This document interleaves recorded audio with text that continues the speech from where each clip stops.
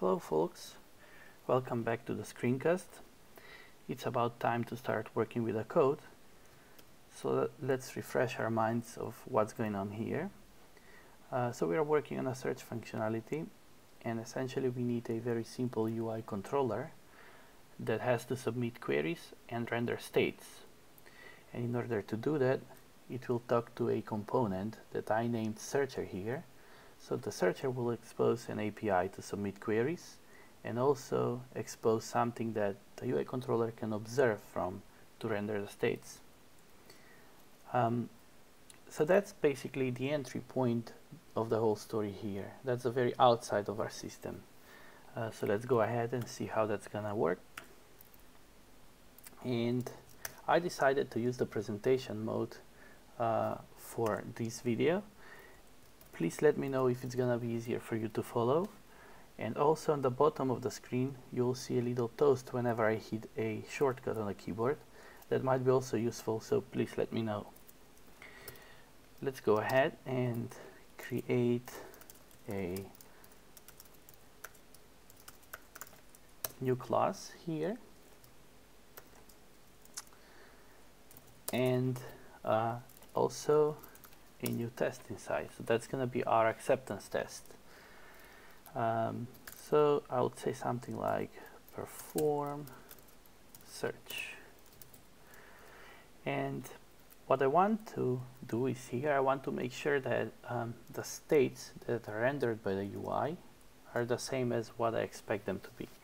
So something like expected that rendered states to be the same as UI controller dot rendered states.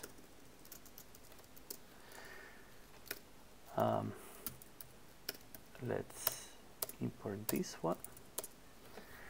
So that will happen when the UI controller will submit a query. And the query will be something like, I don't know, item. So the UI controller submits a query and then I expect it to render some states. Let's define the states first. And I'm thinking to start very simple here. I'm going to use strings. So show loading, then the results, and then hide loading. So I'm using here string, which is a primitive, but I'm going to deal with the primitive obsession a bit later. For now, I think it's fine, but I really need this order to be there. So I need the order. And finally, let's go ahead and create a UI controller, which is going to be a property here. I'll name it, make it late init, so I can initialize it in the before method. So that's going to be a spy UI controller, and it's going to be a class inside here, like a little helper for the test.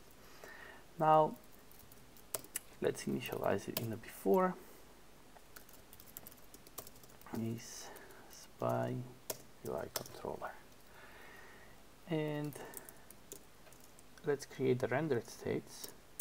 So the rendered states are gonna be a mutable list of string.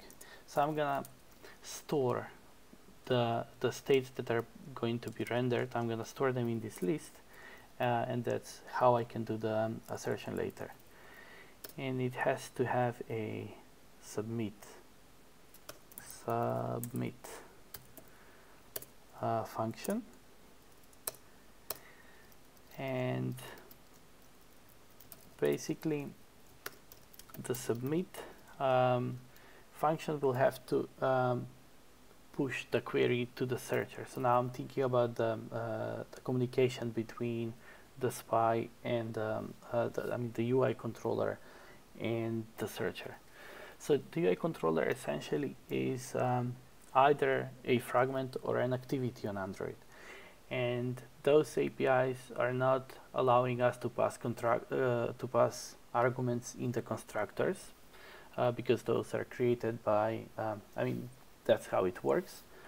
So typically what we do is we are injecting them either by using some dependency injection library or something like that, and then I want to mimic that out.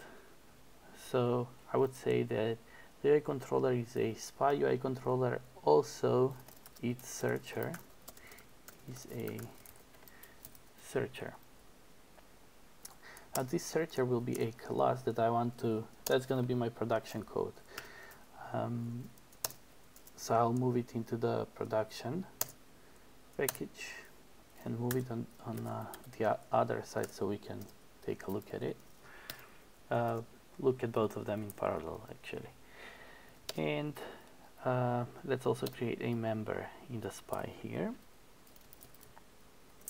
So that's essentially how we would initialize it. And then we have to be able to first observe the states that the UI controller will be rendering. So we are gonna be observing them from the searcher, and how we typically do that on Android is like we are establishing that communication in let's say on create, and then on create is a callback that we are receiving from the system. So I want to mimic that out as well. So the UI controller will have something like on create, and I want to establish the observing there.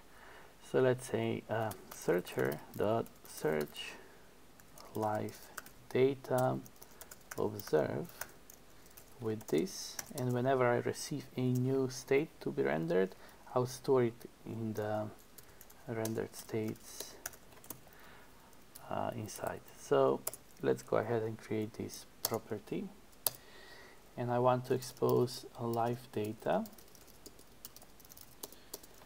And it would be equal to live data, which is gonna be a private property in the searcher, but that one's gonna be a mutable one. So I want to be able to mutate the live data, but only internally here in the searcher, and that's why I'm exposing live data. So whoever is using this class cannot manipulate it directly. So let's see where we are. We cannot observe it this way because the SPI UI controller has to be some sort of lifecycle owner, and essentially the activities or the fragments which are the available UI controllers on Android, they both are type of lifecycle owners. So that's what we are gonna try to mimic out here. Let's implement this function, and it would return a lifecycle registry, and that's gonna be a property here, but I'll make this also a late init lifecycle registry, and I would initialize it inside the onCreate. So the lifecycle registry will be a lifecycle registry, and then I have to set the current state of the lifecycle registry to be started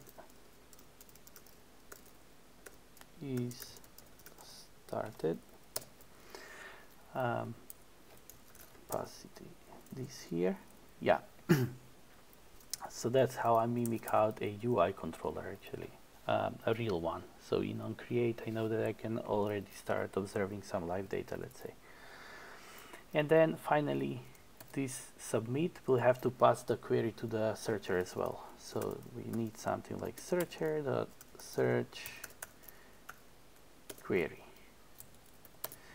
Let's create that function here and leave it not implemented for now.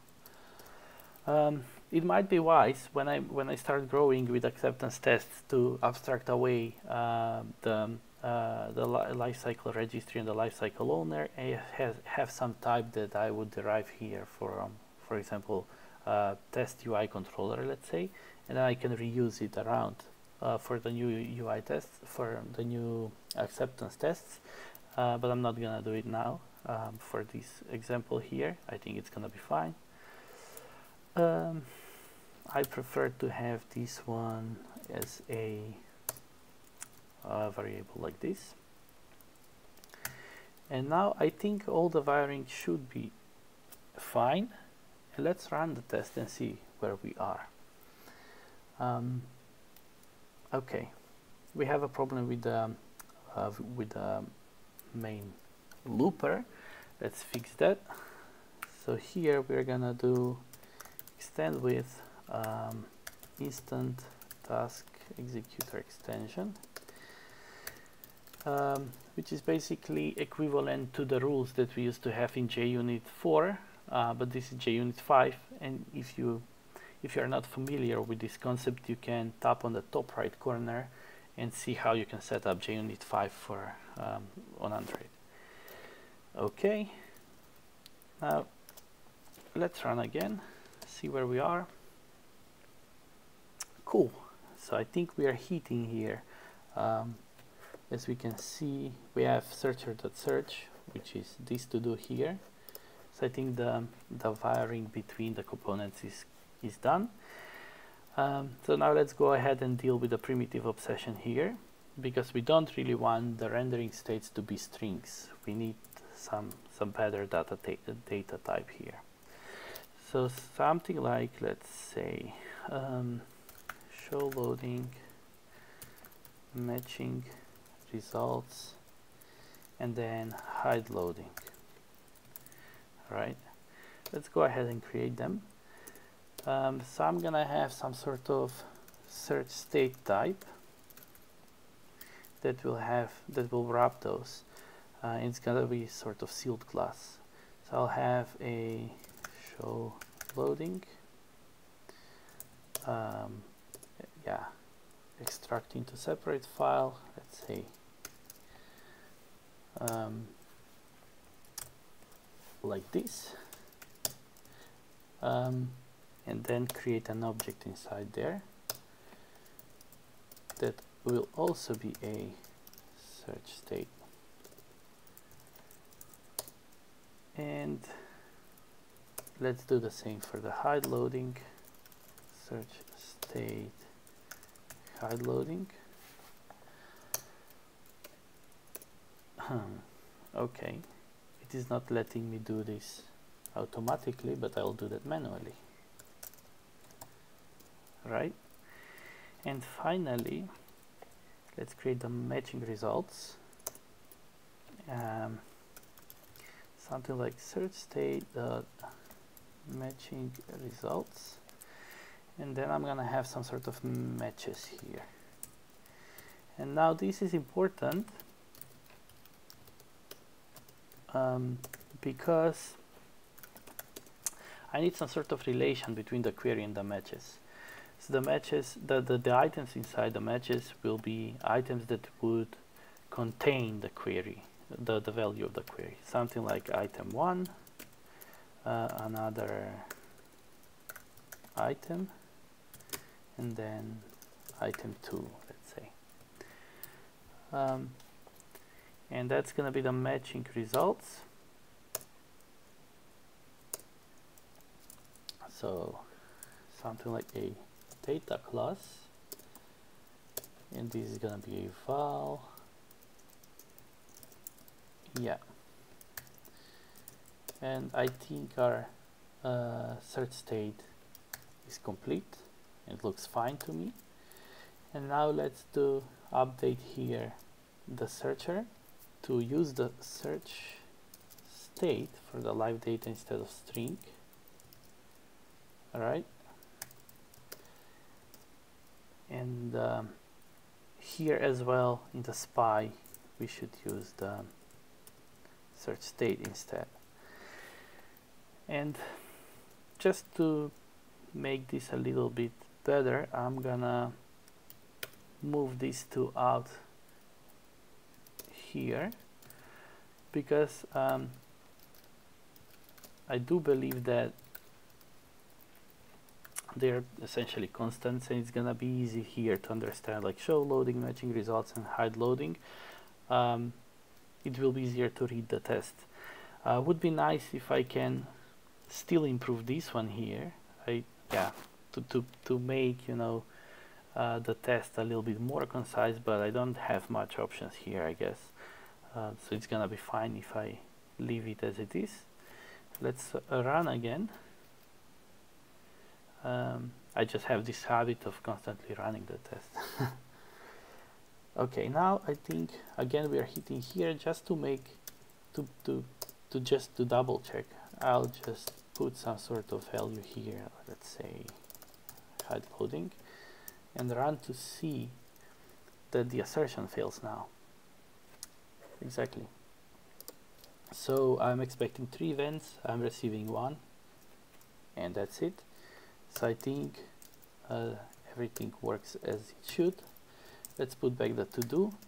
I think we are done for the time being with the acceptance test, and it's gonna evolve over time as we'll go, and we'll see how. And that's the point. That's the essence of the outside in TDD.